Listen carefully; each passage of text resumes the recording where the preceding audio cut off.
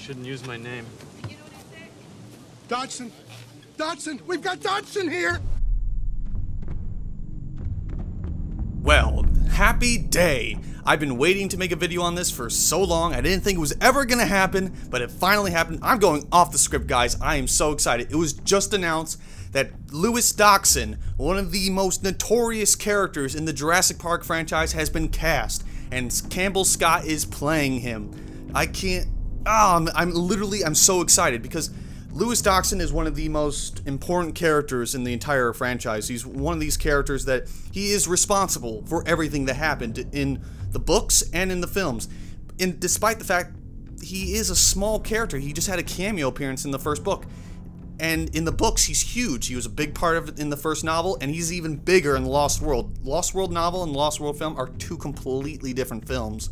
And it's so great to finally see that I called it. I called it for years. Ever since Jurassic World came out, I'm like, they're going to introduce Lewis Dodgson. They're going to bring him back.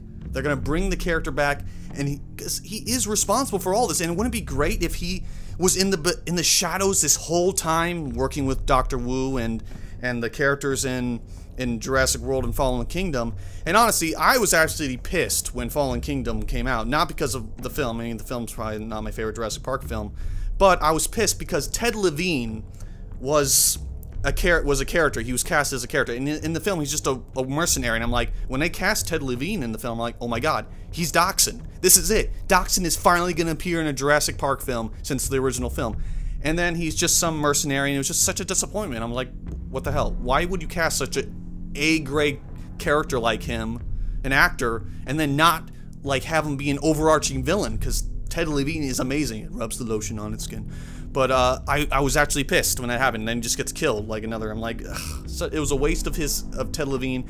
So now we finally get Lewis Dodgson, played by Campbell Scott. I think the guy's actually a really good actor. I'm really excited, and he actually does kind of look like the original actor Cameron Thor, who could not come back to play the part because he's a registered sex offender. So I'm not gonna talk about that anymore. So I'm just super excited because I've been calling this for years. I'm like, Lewis Dodgson's gonna be in Jurassic World. Well, he wasn't in Jurassic World. Well, he's gonna be in Jurassic World Fallen Kingdom because I thought Ted Levine for sure was gonna be the character. And now, finally, my wishes have been answered, and Lewis Dodgson is finally coming into Jurassic World Dominion, and I can't wait. I mean, they must have been holding back on this, or they just cast him now. I'm so excited, because now this will bring everything full circle from the original film. Bringing back the original antagonist that started it all off is also going to be the one that ends it. And I can't wait, because the BioSyn, which is the company that Lewis Dodgson is part of, apparently now he's the president, whereas before in the original film he was just kind of the guy that stole the information of all the companies so that his company would prosper. But now it seems like he's actually the head of it, which is something I'm so proud of, because I'm glad that they're finally making Dodgson the actual villain. He's not going to be the sidekick. He's not going to be obeying someone else's orders. He's going to be the one giving the orders and say, hey, get me those dinosaur DNA so we can take over the world, which is actually something that the games and the books kind of cover. The books, he wanted to get the dinosaurs off the island in the Lost World novel, and then the games, there was several games like The Chaos Continues, Lost World, The Chaos Continues, or Jurassic Park, The Chaos Continues. Dodgson was a major player in that game, and he was like the main antagonist, and he wanted to, I believe, I haven't played the game in such a long time, in fact I can't remember much about it, but I do know that he wanted to weaponize the dinosaurs, which is what they were going to do with Jurassic Park 4, the original pitch, and Jurassic World. So I'm super excited for what they're going to do next. This is something that when I heard this news, I was flipping out of my mind. Like, this is something I've been waiting for. And I knew it was coming. I'm like, they're not going to finish off this new trilogy without the villain. Now, it's almost like a Rise of Skywalker kind of thing, but unlike Palpatine, Dodgson is actually a major player in the books, and who knows, maybe he's been alive this whole time. He never died. It's not like Palpatine.